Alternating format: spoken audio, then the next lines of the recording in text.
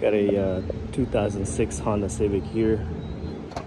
Wanted to show you guys a quick video of if you're having trouble with your brake light staying on the whole time, even after you turn off the car.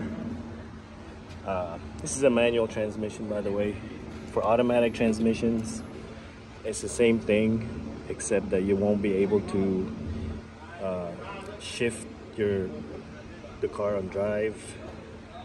Anyway, so if your brake light is staying on the whole time, you probably have a brake light switch issue, which is this one right here. So you go underneath, right? You disconnect this one. This one right here is you twist it and you take it out. So you can see you have this little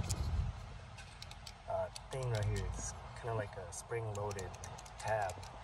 What happens when you step on your brake pedal, it's supposed to push it in like this. And that's what turns off the brake lights, like that. So what's happening is that if it's not pushing it all the way in, then that's what's causing the light to stay on. This one right here, what you want to do is, there's one way to go in. So you can actually adjust this further down if you want. So just push it in and then twist it, then that locks it in place. And then you can pop your connector back on. With my case, the light was staying on.